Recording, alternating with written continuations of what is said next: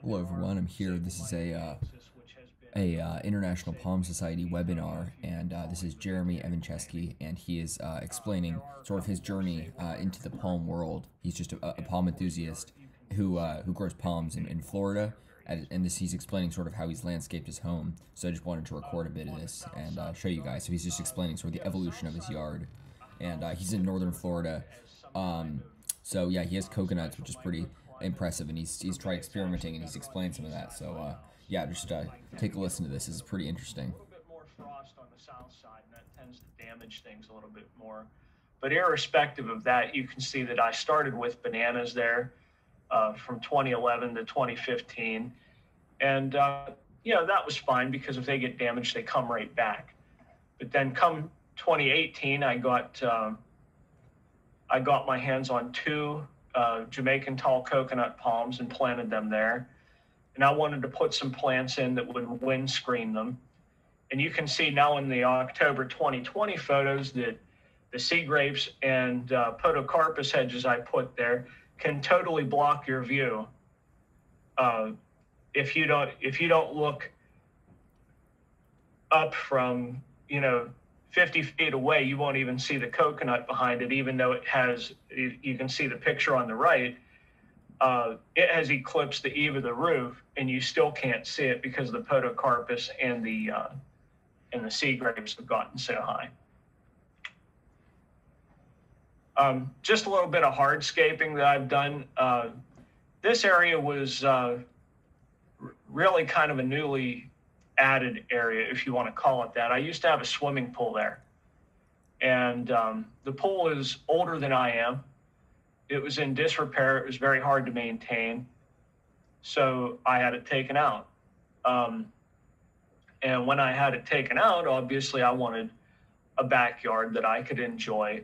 So I did put a fire pit in, and you can just kind of look across. And whenever they took this patio out, they damaged the area around my screen door to the point where it really wasn't safe to go out that, even if you knew that it was broken up.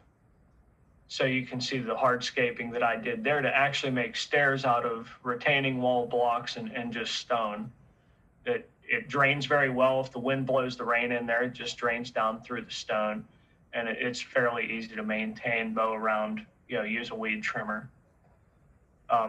You can see some of the plants in the background. I do have bamboo. Bambusa old hamii is my favorite. The ice cream bananas were actually just moved. I actually just moved those, and then you can see some young plantings with the planters around them. In the bottom picture, you can see a Vicia ericina with a tall, thin trunk down there past the oak tree. So, and then behind that, there is an Archonto-Phoenix Alexandra there. I've added a few more of the crew. You can see Arenga angleri. That's a pretty common one. The close-up of the Archonto-Phoenix. A Euterpe edulis. This is the orange crown shaft variety. Carpentaria acuminata. You can see I got a couple young ones there. They did fine this winter. Satacanthia bismarckia nobilis. You have Beccaria phoenix and Beccaria phoenix alfredii and Beccaria phoenix fenestralis, and Pseudo-Phoenix sargentii with the planter around it. And, whenever Rob mentioned this, and then I'll be ready to turn it back over for questions or comments or anything. This is kind of a summary of some of my Palm Talk contributions here. The cold hardiness master data basically takes the cold hardiness data for all of the plants or all of the palms in the freeze forms and condenses it into one spreadsheet. So you can search the spreadsheet. It is filtered. You can search the spreadsheet by species or by genus or by species. And I'll just bring that over here. You can see it. So let's say I want only hardiness observations for Adonidia for whatever reason. You can see that I can pull up Adonidias. It'll tell me, how much damage they experienced and That's super cool. what the low temperature was. if the observation was during an event, then it'll have the event listed, and there is an events table that'll tell you what event it came from. And then give like a description. This was mostly given by the person who posted it.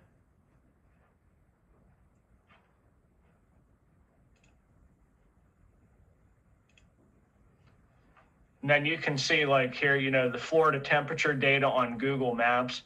That one's a pretty interesting one if you're a Floridian, because it takes all of the NOAA data and it plots it on a map. Okay. The Florida freeze and weather station data, that's also a Palm Talk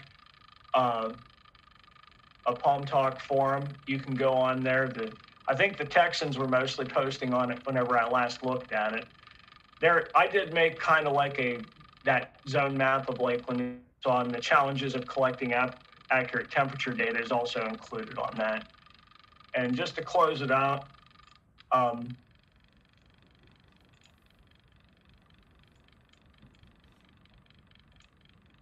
here is the Florida map for the Floridians on the call. And you can see, you can click on one of these nodes and it'll tell you, how much data it has, what the average low was, what the record low was. And you can go here and click, if you're a Floridian on your close to your location anyways. That's cool. And it'll tell you, okay, spanning 50 years, we have 27 of those years. The average low at the executive airport was 32.59, and the record low was 25 during that period. Pretty low. So with that was just a real quick run through a decade of learning. So, thank all of you, and I'll turn it back to Rob. All right, this is question section. So great, yeah. Thank you, Jeremy. That was fantastic. This is the question section. So yeah, this is a really interesting for all of those of you who are not IPS International Palm Society members.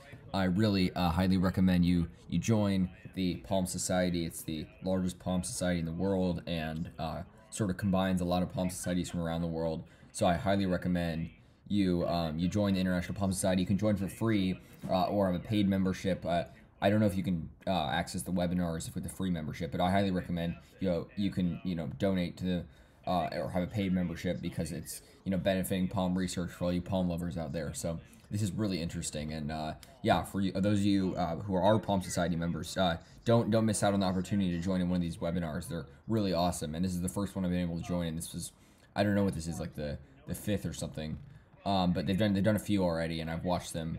They make recordings of them and post them on palms.org, the International Palm Society's website. So very interesting. Definitely should join in the webinars. They are free, and I think you can even join on them with a free IPS membership. So yeah, join the International Palm Society. It's a great way to connect, with palm lovers from around the world. So thanks for watching, and you should join in one of these. They're awesome.